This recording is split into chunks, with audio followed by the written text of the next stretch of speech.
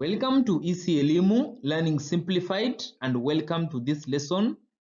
In the previous lesson, we discussed simple electromagnets, where we defined electromagnets as a temporary magnet which is produced when a soft magnetic material like a soft iron core is inserted inside a solenoid carrying current, where it will get magnetized and one end will become north pole and the other end will become south pole. Then we looked at a rule which we can use to determine the north pole and south pole of this temporal magnet, which we call the Fleming's right hand rule, which states that if you grasp a coil or a solenoid carrying current with your right hand, such that your fingers point in the direction of flow of current, then the thumb will automatically point to the north pole of the magnet which is being produced. Now in this lesson, we are going to handle some problems involving electromagnets.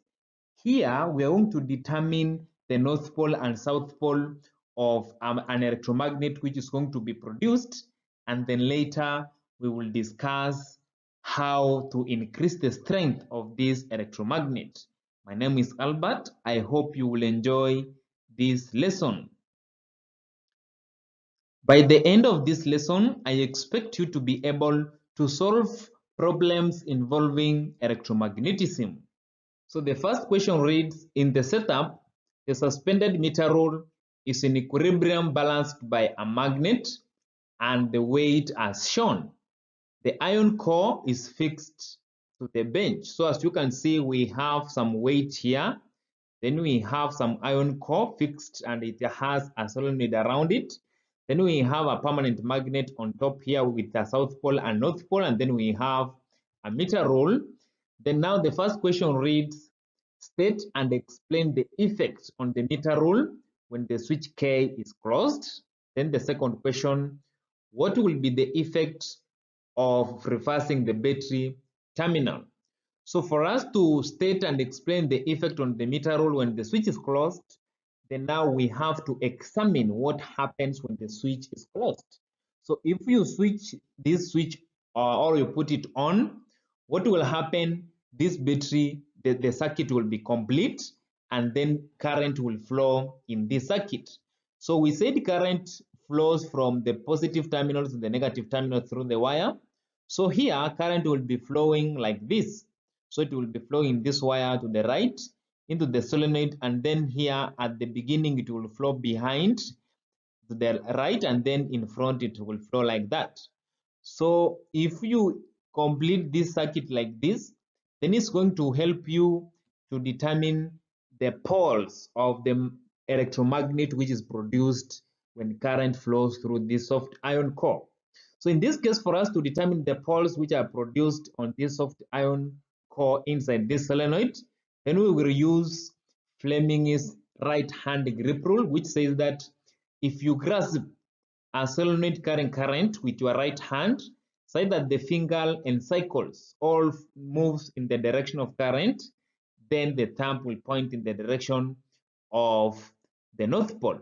So here, if you grasp with your right hand, you will realize that the fingers in front will be pointing to the left side of the screen, therefore the thumb will be pointing down.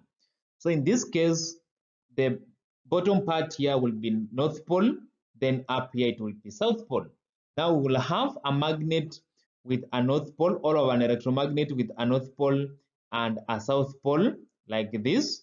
And in this case, this north pole of the permanent magnet, this is a permanent magnet, will be close to this south pole of this temporary magnet which is produced. Now for us to answer the first question here, state and explain the effect on the meter rule when the switch K is closed, what we will state and explain here is that the magnet will be attracted because this is north pole and south pole, and from the law of magnetism we said unlike poles attract. So here we have unlike poles, so the magnet will be attracted to the iron core, causing the meter rule to tilt towards the core. So this meter rule now will tilt downwards towards this iron core. So that is the observation, and this weight will be lifted up because now you have changed the equilibrium. In this case, the anticlockwise moments are more than the clockwise moments. So the reason for this is that when the switch is closed, or when the switch K is closed, the ion core become magnetized. This ion core, which is inside the solenoid, will become magnetized, and it will have south pole close to the permanent magnet, and in this case, attraction occurs because unlike poles attract. Now, another question now is asking, what will be the effect of reversing the battery terminals? If you reverse the battery terminals, then it means now current will be flowing in opposite direction. So when current flows in opposite direction, the flow of current on this solenoid now will change in the opposite direction. And if you grasp with your fingers, will be pointing to the right hand side of the screen. Therefore, the thumb will be pointing up. If the thumb will point up after reversing the terminals, therefore this upper part will become north pole, and this north pole will be close to the north pole of the permanent magnet. And from the law of magnetism, we said like poles repel. So in this case, the north pole and north pole will repel. Therefore, there will be a repulsion. That's what will be observed. So the second question, a permanent magnet was suspended next to a solenoid in which an electric current was flowing as shown below. So here we have a permanent magnet. This is a permanent magnet which is suspended close to a solenoid which has a soft iron core. In this case, we are making an electromagnet or a temporary magnet. Then in this solenoid, we also have a battery with a positive and negative, and then we have a switch. Now the question is asking, state and explain the observation made in this setup when the switch was closed. So if you close the switch, for you to make an observation first, you have to identify the direction of current in the solenoid. This case in front here, current is moving up, then it will be moving up like that. In front, current is moving up. So you have to indicate like that for you to make a complete observation. Then after this, what you will do, you will determine the polarities of A and B, and you will use Fleming's right hand grip rule for a solenoid carrying current, which states that if you grasp a solenoid carrying current with your right hand, say that the fingers point in the direction of flow of current, then your thumb will point to the direction of north pole. In this case, if you hold or you grasp this solenoid with your right hand, the fingers in front will be pointing up and behind they will be pointing down. And the thumb now will be pointing to the close to the magnet or to close to the permanent magnet, that is to the left hand side of this screen. Therefore, in this case, the north pole will be point A. Point A will attain north pole, then point B will attain south pole. Now from here, you can make an observation. What do you think will be observed? If in this case, north pole of the magnet is close to the north pole of the electromagnet, those are like poles, and from the principle of magnetism or the law of magnetism, it states that like poles, that is north pole and south pole repels, while unlike poles attract. So in this case, we have like poles. Therefore, the observation that will be made that there will be a repulsion. Repulsion will take place. Now, the reason why repulsion takes place is because when the current flow, you can explain by saying, when the current flow through the solenoid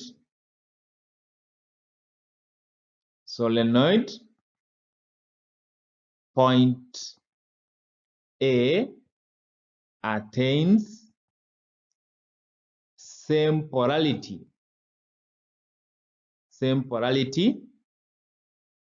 like that close to it from the permanent magnet. Now that is the explanation. When the current flows through the solenoid, point A, which is close to the magnet, will attain same polarity like the point or from like the side which is close from the permanent magnet, that's north pole. And in this case, repulsion will take place. The third question, a small electromagnet for lifting and releasing a small steel ball is made in the laboratory as shown below. So here we have, or we are making a small steel ball. Here we have a soft ion core. Then we have a steel ball. Then now we have a battery here which has a positive and negative terminal. Then we have a switch. Then the first question is state the observations made. In this case, for you to state the observation, then you have to complete this circuit in a way that you would show the direction of current. In this case, current flows from the positive terminal to the negative terminal. Then in front here, current will be flowing like that. So if current will be flowing from the right to the left of the screen, therefore, if you use Fleming's right hand grip rule for a solenoid carrying current, you will realize this point below here will become North Pole and this is South Pole. Now, since this still is a magnetic material and this soft ion core has attained magnetism, then it will attract the steel ball. So here what will happen is that the steel ball will be attracted. That is the observation, because steel ball is a magnetic material and the soft ion core will attain magnetism. So if it becomes North Pole, it will attract the steel ball. Then explain why soft ion is better material to be used for the core than steel. Why do we use soft ion as the core in this case?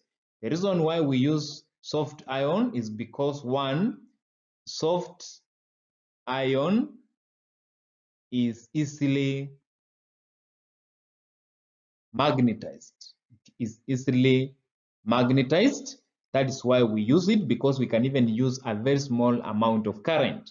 Two, the reason why we use steel or soft ion instead of steel is because it forms a very strong magnet under the same condition. Same condition in this case, we mean we have only one battery. So if you use steel, it can get magnetized, but it will take long to be magnetized, and then it will form a very weak magnet because one battery cannot supply enough electrical energy to make it a strong magnet. But soft ion forms a very strong magnet under this condition. That's why we prefer it over steel. So that will mark the end of our lesson today. In the next lesson, we will discuss factors affecting the strength of an electromagnet.